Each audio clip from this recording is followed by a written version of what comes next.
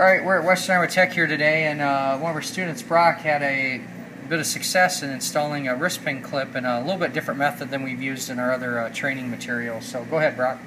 Alrighty. Well, first I start by putting the open space at the bottom here. So you're putting the open side of that pin clip at the bottom of the groove there.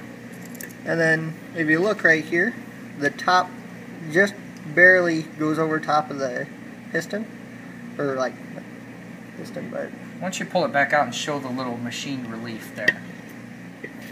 Kind of flip the piston up, there you go. So when they drill and make that piston pin bore, you can see where it creates that little clearance, right? Alright, go ahead.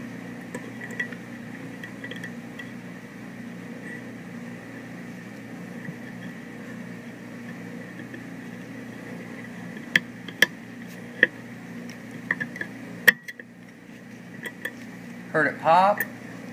Super easy. I like it. And then the open end, let's see if we can't get a good light on that, ends up in that 6 o'clock position, and we said a lot of service manuals say 6 or 12 o'clock, so I really like this technique. It seemed to just walk it in really nice and easy. So great job, man. Awesome.